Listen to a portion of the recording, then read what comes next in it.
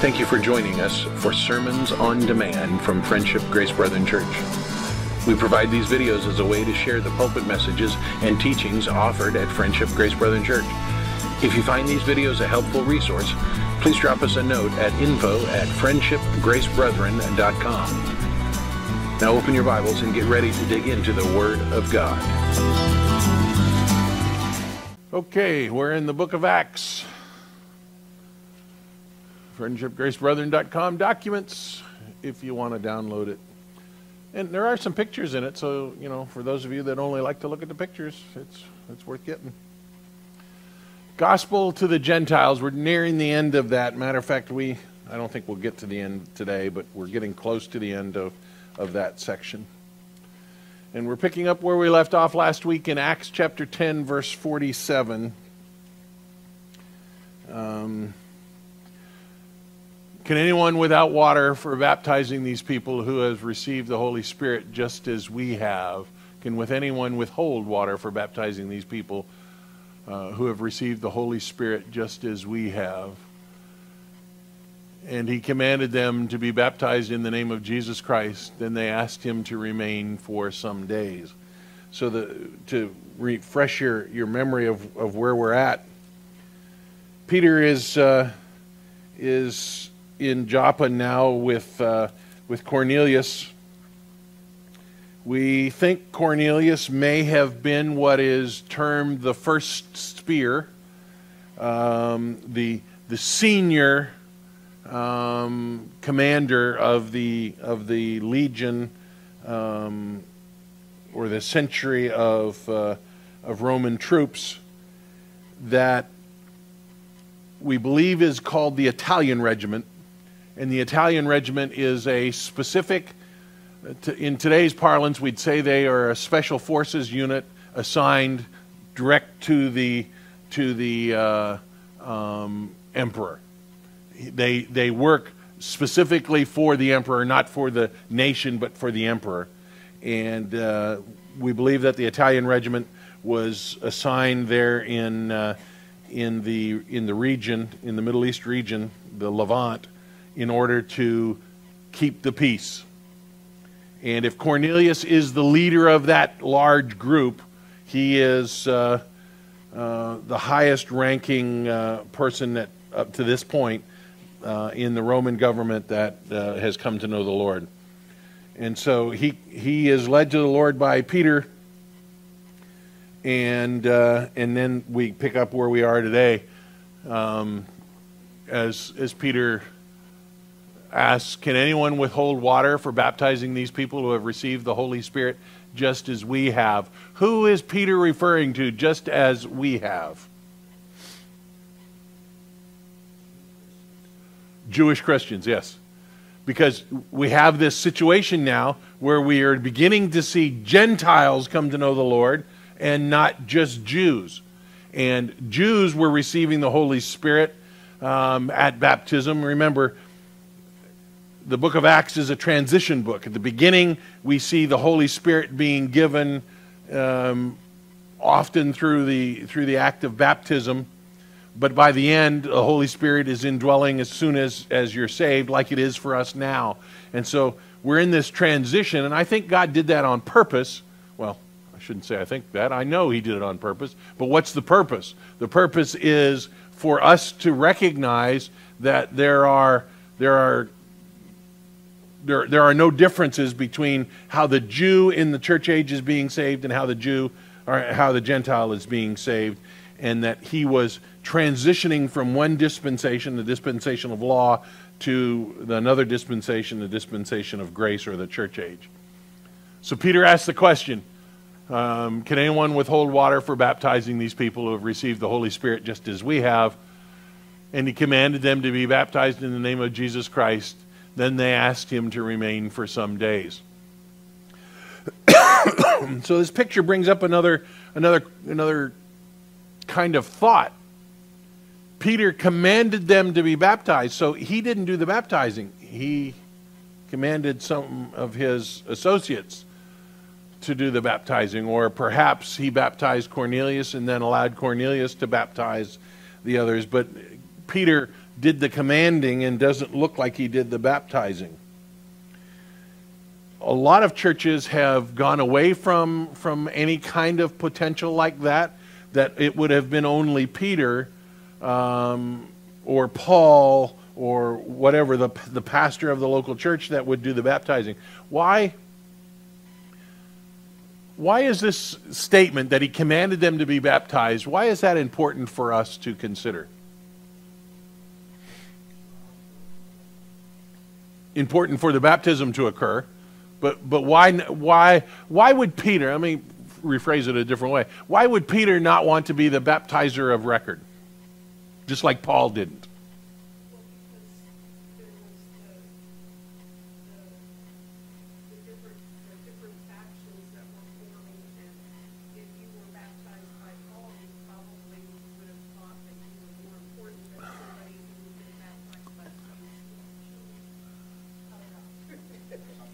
Schmuck? Is that what you're trying to say?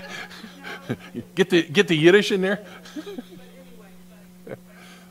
Yeah, I think that's exactly right. That Paul almost boasted that he didn't baptize any but a couple of people. And I think Peter was in that same position now. I don't want to be seen as the guy that baptizes, because not that he didn't appreciate baptism. You know, it was almost like a rule, and they did it. They were very good about doing it, but there seems like our human nature would attach to if you were baptized by Peter, who had been for 3.5 years on the inner circle with Jesus, you know, you could just have that little bit of pride thing.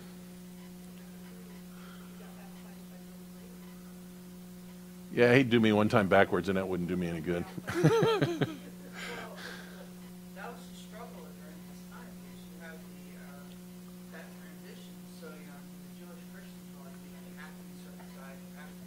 Well, some were, yes, yeah.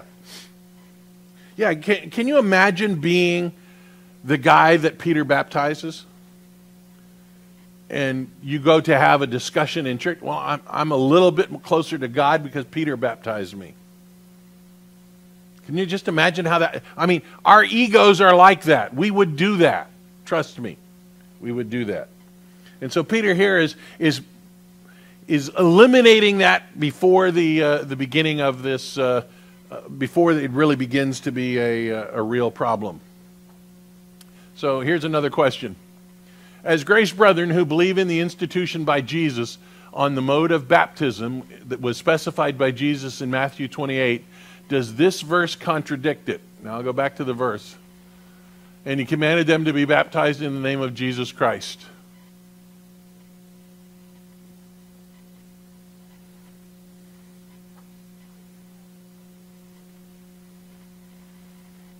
As grace brethren who believe the instruction by Jesus on the mode of baptism was specified by Jesus in Matthew 28, which says, baptize them in the name of the Father, and in the name of the Son, and in the name of the Holy Spirit. Is Peter contradicting Jesus?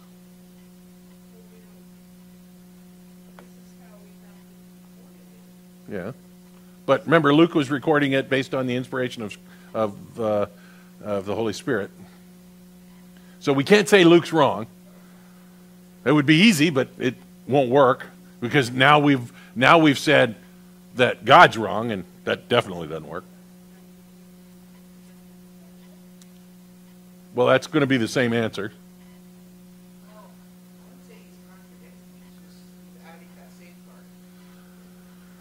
He's adding the safeguard? You mean Luke is? Or Peter is?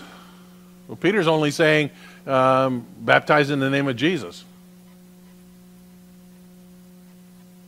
What's different about what we read in Matthew 28, baptizing in the name of the Father, in the name of the Son, in the name of the Holy Spirit, and what Peter says in the verse here? Right.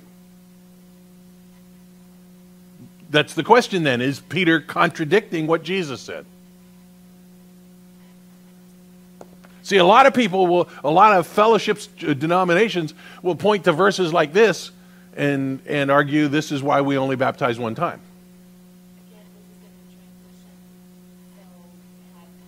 Jesus was before the transition.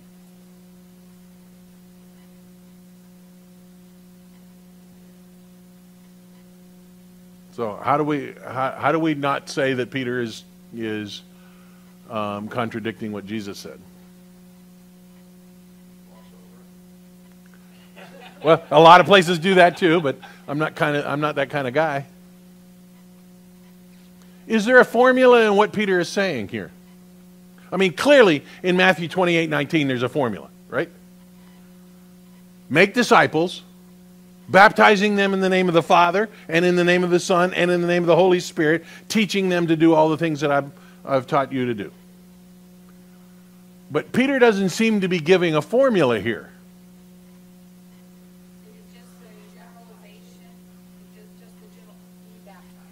In the name of Jesus. But that's not a formula, is it? It's a completely different grammatical structure than Matthew 28. Peter is not saying, dunk once in the name of Jesus. Remember, baptize means immerse. Baptize doesn't mean pour, doesn't mean sprinkle. It means immerse or drown or potentially hold under.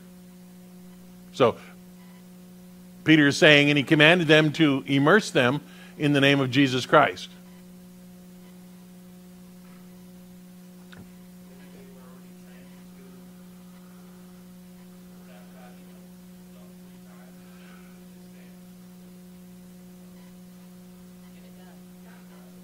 Yeah, I think that there's some real legitimacy to that.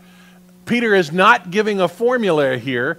The in the name is kind of a euphemism for saying because of. Kind of, yeah.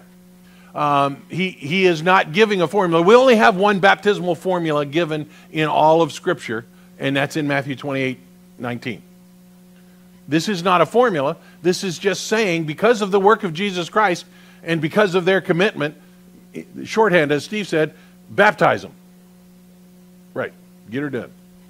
Get her done. This is not a contradiction of what Jesus said, despite what a lot of churches want you to believe. There's only one place that we find a true systematic formula for baptism. And even the churches that would bank on a statement like this, and there are a number of them in the New Testament, they still baptize in the name of the Father, the Son, and the Holy Spirit, but only doing it once. So it's an interesting way around the text.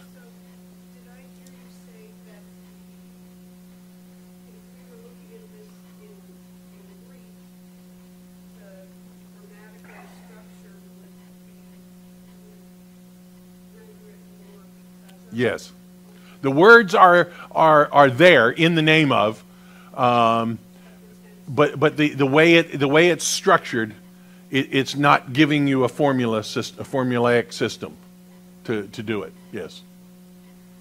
So Peter's telling them that that there's no reason for the people to be baptized, and they should be baptized, and they've already received the Holy Spirit. And so then Peter hangs out with them for a little while.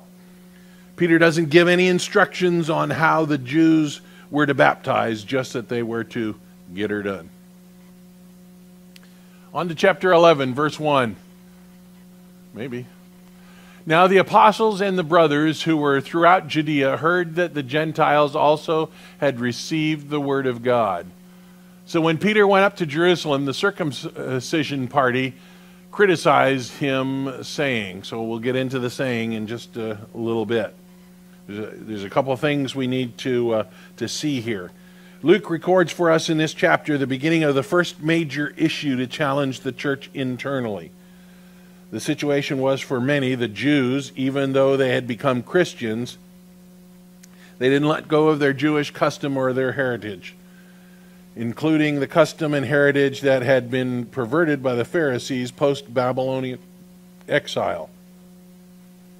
So what I mean there is the Jews had become so ardent keepers of the law that they couldn't allow for someone.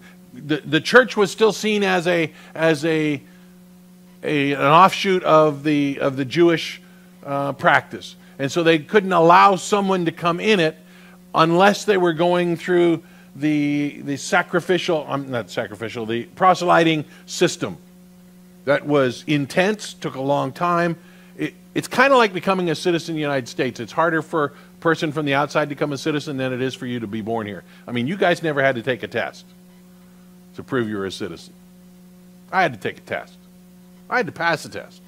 I had to actually have people attest to the fact that I had moral character.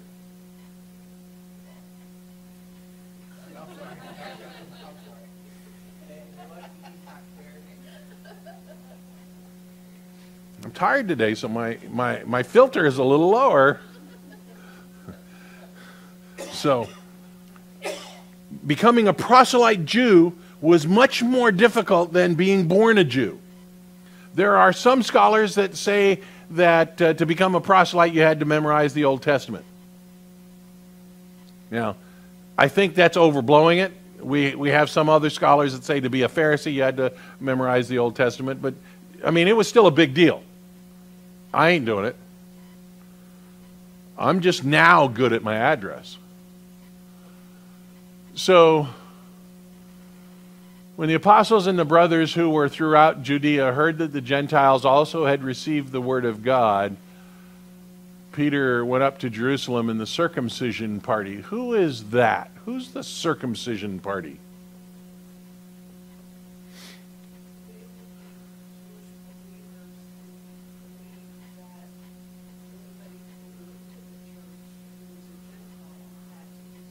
Right. Right. They would be what we call, by the end of the book of Acts, and we're into the Pauline epistles, they would be who we call the Judaizers. That wanted to make people become Jews before they could be Christians. We don't really have any evidence that they were a political party like Pharisees, Sadducees, Zealots, and so forth, but they may have been. And so what I find really interesting is the word is beginning to spread, and the apostles and the brothers, and probably the brothers means the elders, the Jerusalem elders. Who would have been in that group? In the Jerusalem elders? Yeah. No. James. James was one of the elders, probably the only really, the only elder we really know about in the Jerusalem church, James, the brother of Jesus. He was the leader of the church in Jerusalem. He was not an apostle, but he was an elder, and he was the one that led, as we get into Acts 15, you'll see that he led the discussion in Acts 15. So who's in view here are the apostles and the leadership of the church in Jerusalem. It's still the idea of the mother church. Okay? So when Peter went up to Jerusalem, the circumcision party criticized him, saying, "You went to uncircumcised men and ate with them." Didn't think that's where it was going, did you? So these are real Jews keeping the law the best they could, and one of the laws was that they weren't to eat with uncircumcised. I mean, how do you check, right? I mean, to me, my mind just doesn't work there. It's not kind of strange, it's very strange. Well, no, that's the job of the young priest to determine. You went to the uncircumcised, to the Gentiles, and you ate with them. For the Jewish mind, what's wrong with that?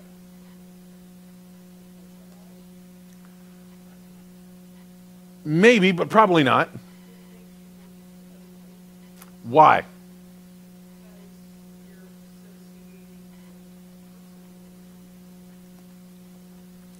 That is what the Pharisees taught. But why would anybody in the Jewish world have a prohibition against eating with Gentiles? Right. But focus on the eat, or in this point, ate. Exactly. So when Peter went to the uncircumcised and ate with them, he accepted them for who they were. He accepted them, including their way of life. And the Jews that were just fixated on God's teaching of separation, by Peter doing that, he was accepting Gentiles without any kind of thought about how they would disrupt everything else. In typical church fight fashion, their frustration was not over Peter preaching to the Gentiles or even to the Gentiles that the Gentiles were being saved. The real issue was that Peter eats with them. Based on the perverted law, the Pharisees had made a big deal over Jews eating with Gentiles because they were unclean. And by eating with them, you were accepting them. So Peter goes into a little bit of a response here. But Peter began and explained to them in order.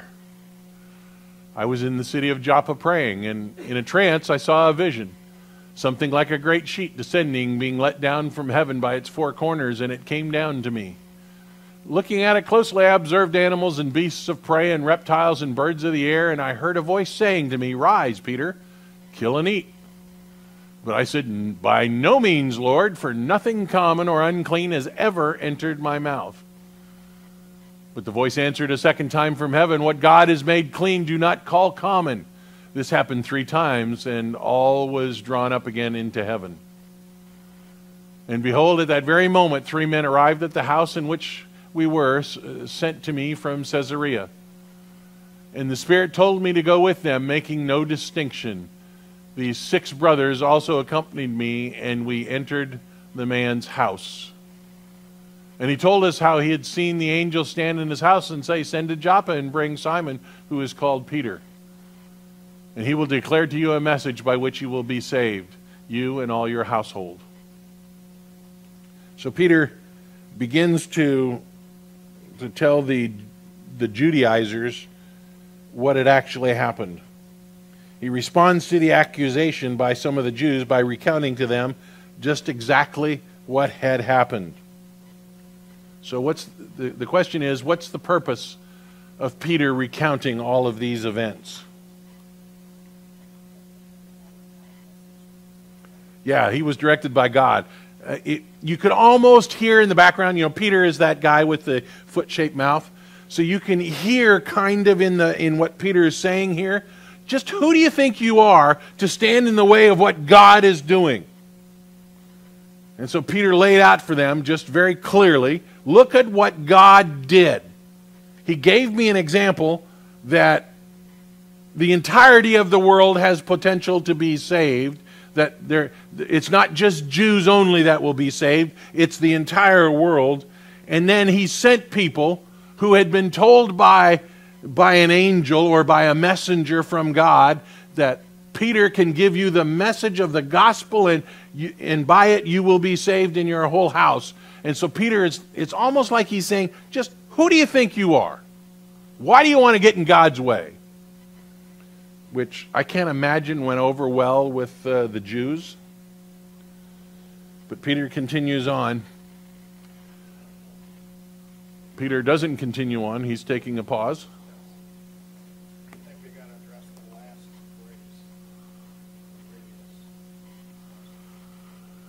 You and all your household? Yeah. Some people teach household Yeah, salvation. that's not what that says. But the same thing, By which you will say, you and all your household. right. I mean, that's... Right. It's not saying that Cornelius will be saved and thereby his household will be saved. He's saying that that guy, Corny, and his whole entire house will be saved. Same thing happens in the Philippian jailer. Paul preaches to the Philippian jailer and he's saved in his entire house.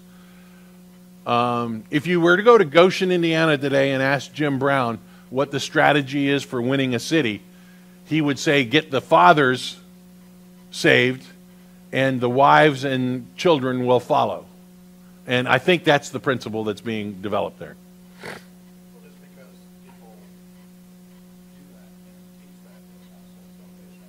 Yeah, it's not. And you were going to say? You could almost put you and all your household eventually will be saved, or do you think that it could mean that the people that were there would be the whole household, and they all heard and they all responded? Well, let's go back to a Norman Rockwell family. Dad, mom, 3 kids. And an angel comes, whether that be Jesus as messenger, the resurrected Jesus as messenger, as some teach, or a true angel. But clearly a spiritual being is standing in the middle of your house. Norman Rockwell, dad, mom, 3 kids standing there. And they see this, and they say, send people down to Joppa and bring Peter up, and Peter's going to teach you about salvation. And Norman Rockwell, dad and mom and 3 kids are standing there. They hear this. Peter gets there 3 days later. They hear what Peter has to say. Norman Rockwell, dad, mom, 3 kids. They all hear it. The potential for all of them to come to know the Lord at the same time are pretty good.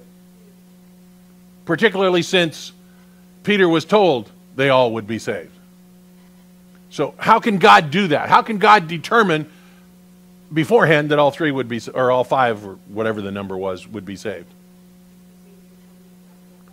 Yeah, because he chose them, or not. Right, exactly. That's how I think this is intended to be seen. That they were being led by the Holy Spirit to seek, and Peter came and filled their questions, and they all turned to him. And I think in the same way the Philippian jailer was led to the Lord, and that resulted in his entire family being saved. Not that they were being saved because of the jailer, but with the jailer. Answer. So they weren't allowed to eat with the Gentiles. Uh-huh. So what about in their business day-to-day life? They had run-ins with Gentiles Sure. every day. Yeah, the power lunch was just out. Yeah, in the ancient Near East, having a meal with someone was accepting them and was approving of them. So there probably weren't a lot of business lunches between Jews and Gentiles. They would have to become ceremonially clean before they could go to the temple, but just their daily life made them unclean. So it's not a big deal that they were unclean after dealing with Gentiles. But remember, the way the Lord had begun to teach it when they were still in the wilderness wandering is when you come out of Gentile territory back into Israel, you have to knock the dirt of the Gentile world off your feet. Don't contaminate the holy ground of Israel with the dirt of the Gentile world. Well, you can see how that's going to get amplified and abused, and the separation. I mean, the Jews hated the Samaritans because they didn't do that, because they were now half Jews and half Gentile. Oh, sure there were. Yeah. Yeah. Oh, yeah. Because all throughout the Old Testament, there are instructions on how you're to treat the sojourner in your land. Yeah, there were lots of Gentiles in there.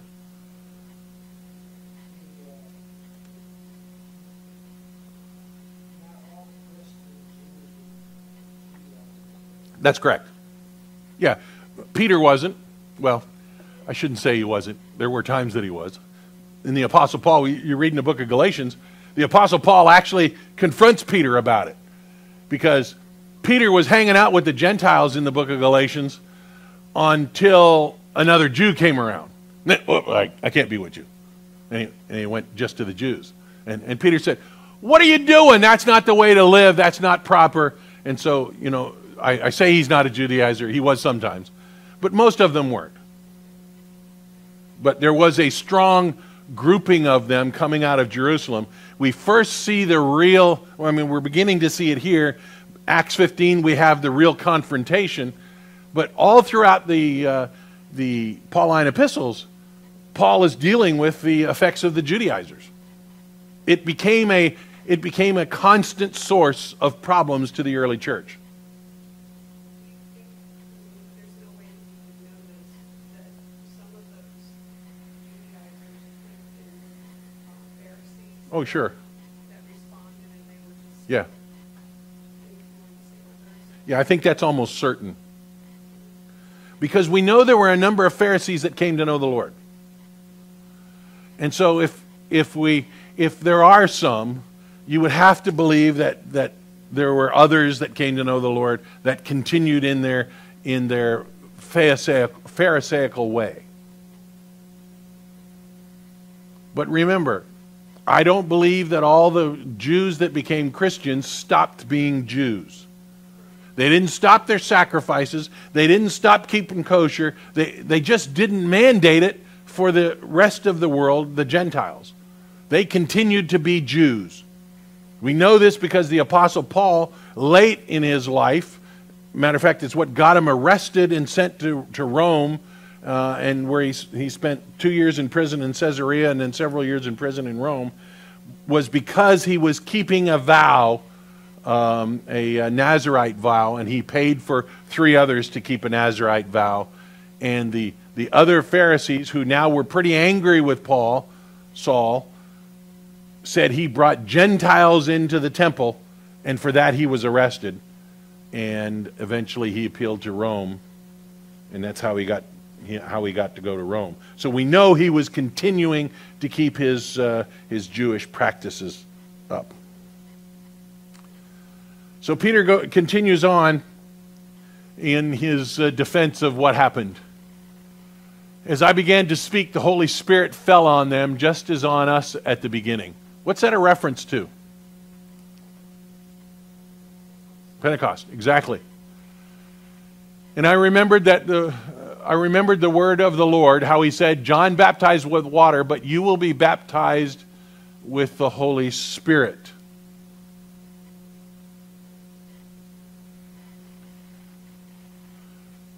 Where'd verse 17 go? Rats. Okay, that's 11:17, right?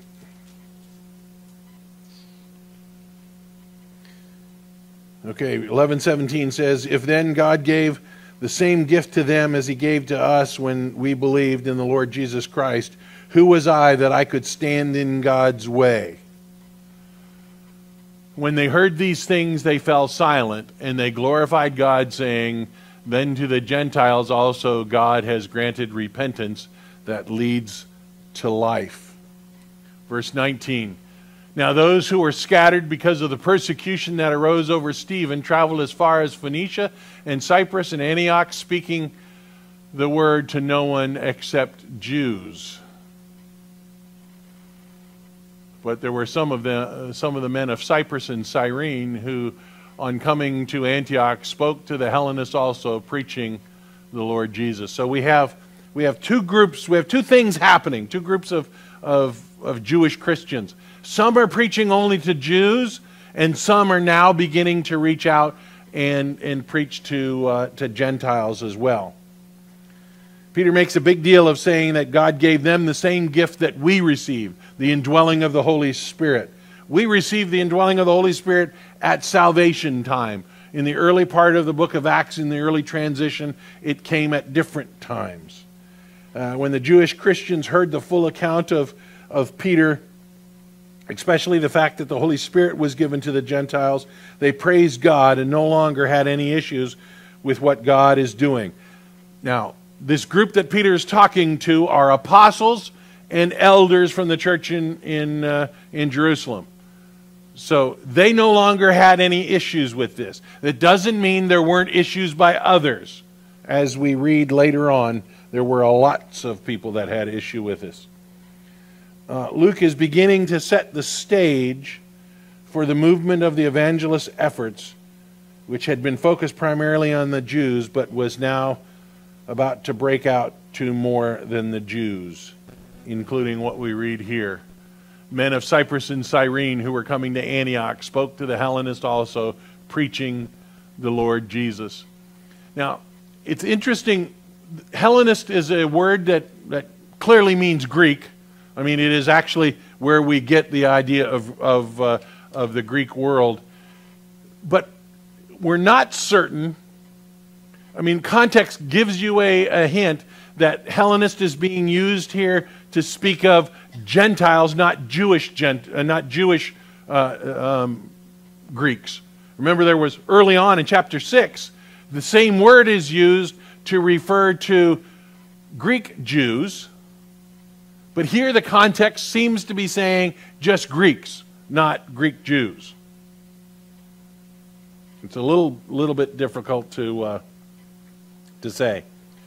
We have in this verse the first reference to Antioch in Syria, which would soon factor as a very important city in the future growth of the church, particularly to the Gentiles. Antioch was the third largest city in the Roman Empire behind Rome and Alexandria. Antioch is today the Turkish city of Antakya, and I don't know where it is, on the northeast Mediterranean coast. It's right down here. This little piece. We've been seeing a lot of ISIS struggle and so forth in Aleppo. It's right here. Antioch was right here. This city became the sending city for Paul and Barnabas. It became one of the two primary church sending places in the early church. Alexandria, Egypt was the other. And you might recall that Christianity was developing differently in both locations. In Antioch, it is where we begin to see the hermeneutic of Scripture like we use, I can't all of a sudden think of the words, the historical grammatical interpretation of Scripture. Where if a word means this, that's what it means, unless there's a reason to say it means something different. So you use what the historical grammatical way of using a word is. In Alexandria, which would be down here on the Egyptian coast, it became one of the largest Christian cities as well, but it had a whole different hermeneutic. It was all about allegorizing Scripture. It was all about, well, yeah, that doesn't really mean this, it means that. And if you focused on the way Alexandria taught Scripture, you could make Scripture say just about anything. Exactly. And you know, because of that, you have these two competing interests. I mean, we are only, by 60 years in of the church, we have these two competing cities that are completely different in their approach to teaching Scripture, and church history is then spent following one or the other.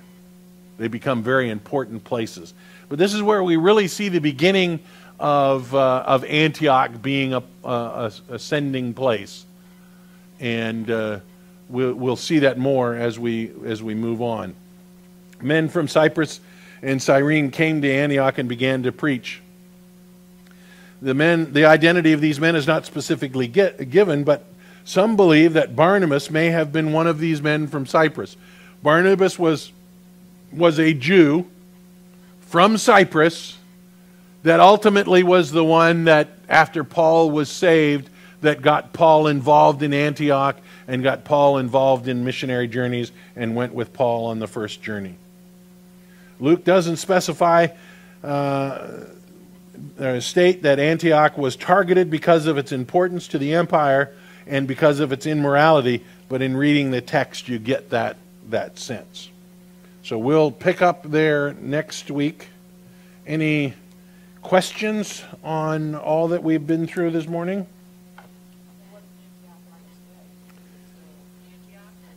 Well, it is Antakya. It is a Turkish city. It is very important to the Russians right now because they have a Navy base. The only real access they have to the Mediterranean is through that city. They want to control that little piece of land that comes down from Turkey into Syria. Syria and that part of the world are very important to them because otherwise they only can come through the Black Sea, and traversing the Black Sea through Istanbul and through the Narrows there into the Mediterranean is not that easy. So having a Navy base there gives them a presence, and so it is not the center of Christianity. Yeah, well, Turkey is a Muslim nation and getting more Muslim. Getting more Muslim every day. They're losing the president of Turkey, Erdogan. He's not a religious Muslim, but he wants the power of the Muslim world, and so he's turning his back on the West and really aligning himself with the Western world. I mean, the Eastern world.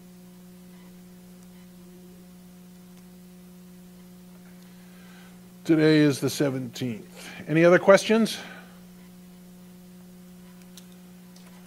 Thank you, Father, for allowing us to spend a little time looking at what you have for us in your text and the beginning of the spread of the gospel to the Gentile world. Thank you that you chose to bring the gospel to the Gentile world, as we all are a beneficiary of that. Give us a great time in the service to follow, and that you might be honored and glorified, and as we worship you and as we fellowship together and as we study your word. Thank you for loving us. Thank you for watching or listening to this teaching on demand from Friendship Grace Brethren Church. Please consider sending us an email at info@friendshipgracebrethren.com to let us know how this teaching may have helped you. Please also consider joining us in person at Friendship Grace Brethren Church, located at 10251 Metro Parkway, Suite 116, Fort Myers, Florida, just south of the intersection of Metro and Colonial Boulevard. Sunday school begins at 9 and worship service at 10 a.m. We look forward to seeing you in person at Friendship Grace Brethren Church.